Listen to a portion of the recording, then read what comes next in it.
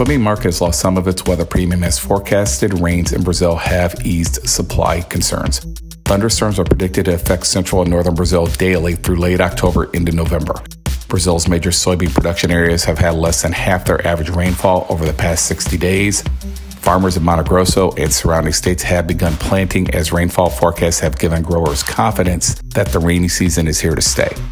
Brazil had less than 10% of its anticipated acreage planted by mid-October, compared to the historical average of near 20%. While Brazil is about 1 week behind its average planting pace, assuming that the weather cooperates, it is possible they will catch up to the point that they will still finish planting within their historical average window. This would increase the odds of a trendline yield crop if the weather cooperates the rest of the growing season.